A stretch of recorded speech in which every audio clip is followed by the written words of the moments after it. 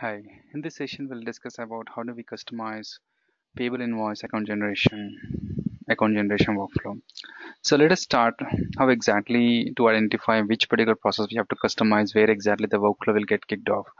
So when we create a payable invoice, so here if you observe, once you enter the item details and the project details entry, so here once you enter the project task and expenditure details, so what happens is the particular account generator workflow, the payable account generator workflow get called, and it will update the distribution charge account. So here if you observe it, this got entered manually, but the expectation is that when you enter the project information, automatically this charge account will get allocated at the distribution. So how this happens is based on the setup which Oracle has already provided for us. We just need to customize the appropriate process.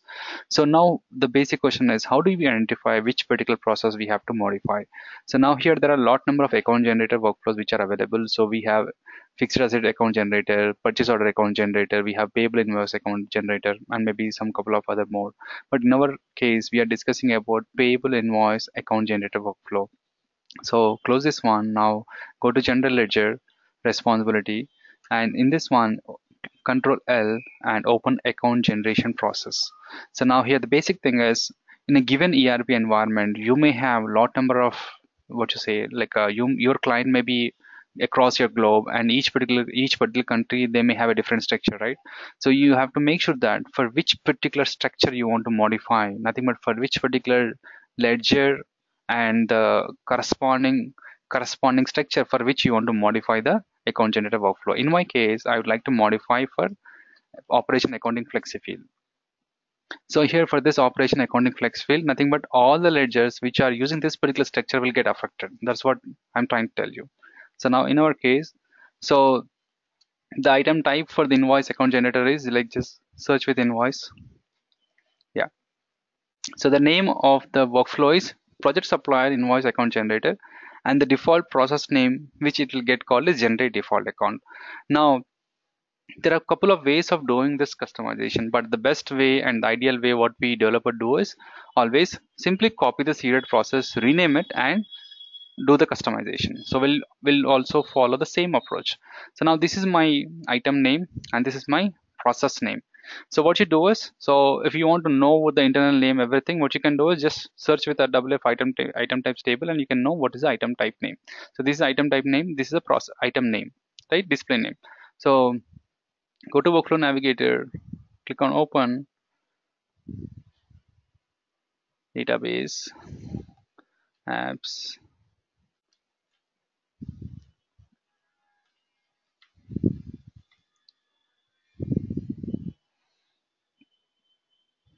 VIS. Okay, so project supplier, check the name again, project supplier invoice. Okay,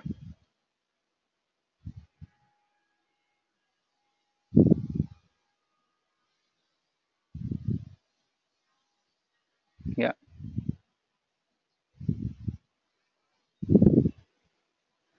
So you can just see this one,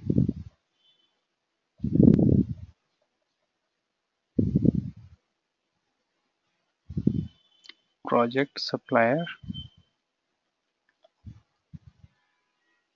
Yeah, this is the one, project supplier invoice account generation. So copy this, click on OK.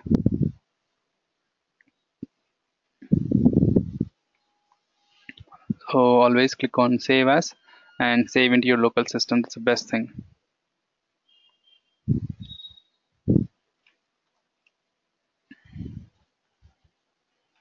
I'll just save it as.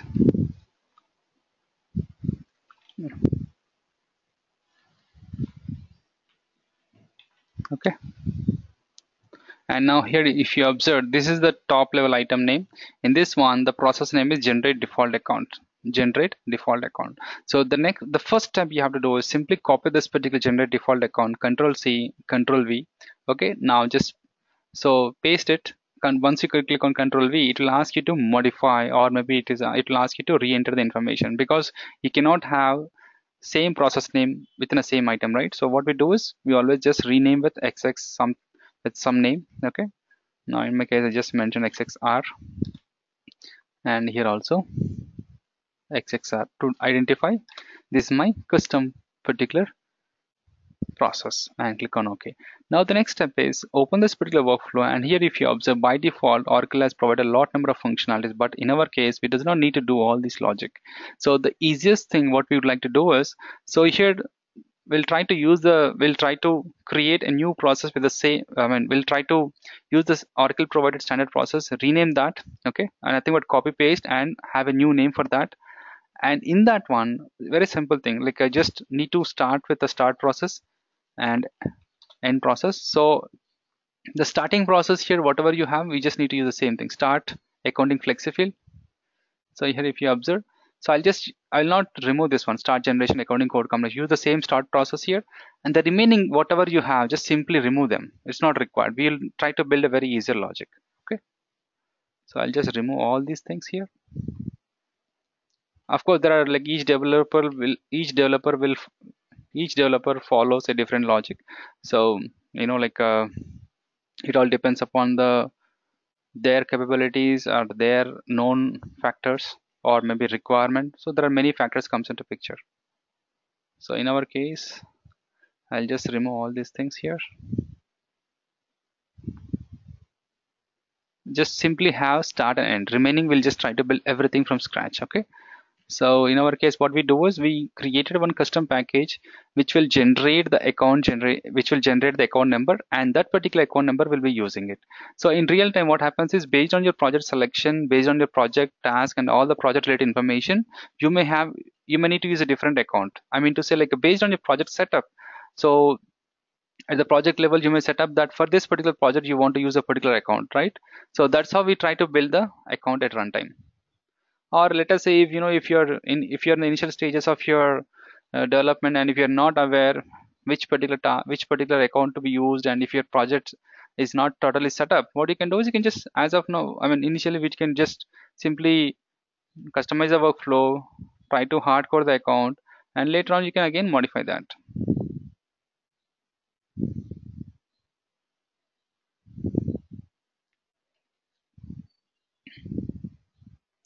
So I'm just removing everything here. Okay,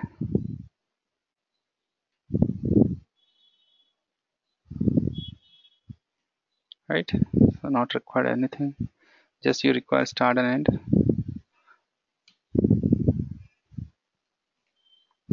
Okay,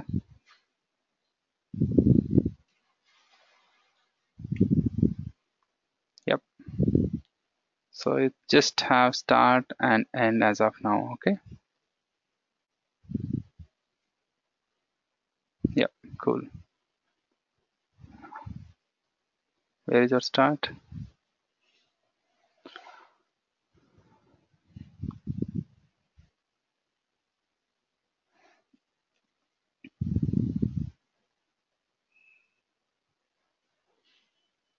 Yeah, so now this is how it is looking like as of now. You just have a start, end, end success, and abort.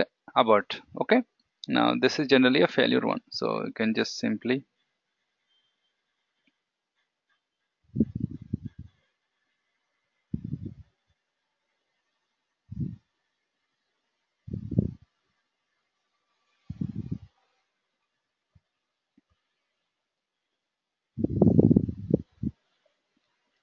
fail. Okay,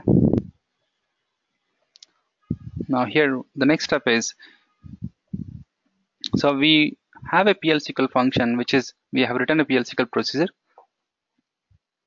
which will generate a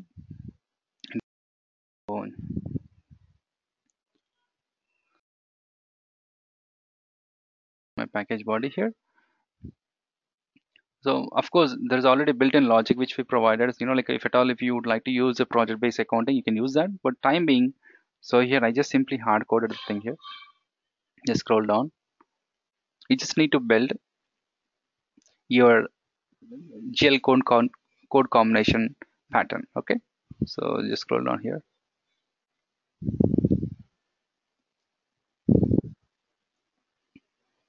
Yeah, this one, get PA charge account. Okay, so in this method what you can do is you just need to,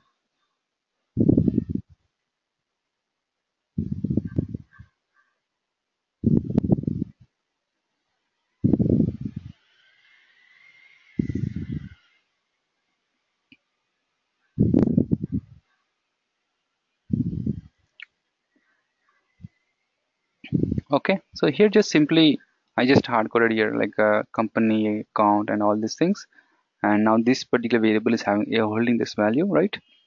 And what you do is, so here if you observe, for each particular element company account, right, so we just mentioned what is the value. So for each particular value here, can you see set item attribute text segment 1, segment 2, segment 3, like this we are setting the value of the segments, and here we are not using this particular total string at any place.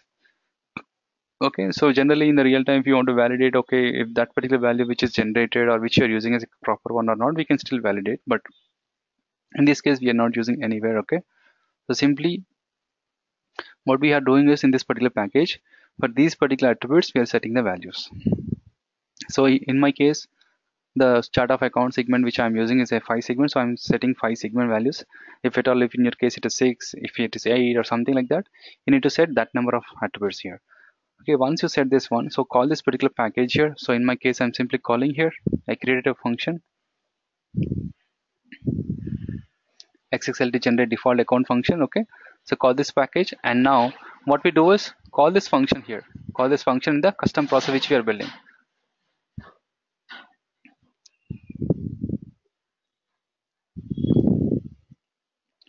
And then what you do is, if it is failure, call this failure one, fail, and if it is success, you just need to build your account generation. So what we do is, like here there are a lot number of seeded functionalities we have to use it. So assign flexifill value, or assign flexifill value, validate, and is generation done. There are some few set of things we have to use it. Assign value to segment, it's the first thing we have to use it here. For each segment we have to call this particular function 1, 2, 3, 4, and 5. Okay, so these 5 segments, and after that the other one is assign value to segment. After that is code combination valid, this one thing, and other one is validate. Okay, so these two things. So we can still validate with my existing logic which I have built already. Let me check it again. Okay, so here if you see, okay, so after assigning call validate and then is code combination. Okay, validate and then is code combination and then true, that's it. Okay, so validate, and if it is failure, call this one false. Okay, and then link everything here, direct linkage, success is already calling, just simply link. Okay, one, and this assign value to segment depends upon how many segments you have, 1, 2, 3, 4, 5. In our case it's a 5 segment, right? That's the reason I'm using 5 segment. In your case it is 6, 8, or if it is 12, you just need to use the appropriate one. Okay, just save it. Yep, perfect. And now the next thing you have to do is, so here for each particular these things like assign value to segment, what we have to do is, so just click on this one and click on node attributes, and here on the segment you just need to mention what is your GL code combination segment, the name of your segment structure. Like in our case I'm using operation account flex, right? So this operation account flex based on a particular segment's values, right? So in my case this is my 5 segment structure, these are my segment details. So the first one is company, right? So I need to mention company, so segment value is constant segment, and what is the value, because this value we are generating using our PL/SQL logic. So I'll select item attribute. In this one we define temporary attributes, right? XXLT segment 1, this is for segment 1, and the same way try to build the segment 2. Go to segment 2 and here and click on node attributes, and the segment 1, the segment 2 here, which it belongs to department, mention department here, and the value will be item attribute, and segment 2. Okay, the same way we have to build the remaining segment also, XXLT segment. So the same way we have to build. Once we built everything, what we can do is save to database. And once you save to database, what will happen? We could see our workflow name here. So once your workflow is done, then what you do is just open here. Make sure that your custom workflow which you build should appear here. Once this is built, what happens is while creating your API invoice, after entering the item details, after entering the project details, once you click on save, automatically workflow should get called, and it has to generate the charge account. And one more important thing is we have a table called POWF debug table. So we already added up the debug logic in that. So you can just always try to call this particular query to validate whether your workflow is getting called or not. If it is having any issues, you can always validate here. So always mention your item type. Okay. So this is how we can customize an account generation stuff. Thank you.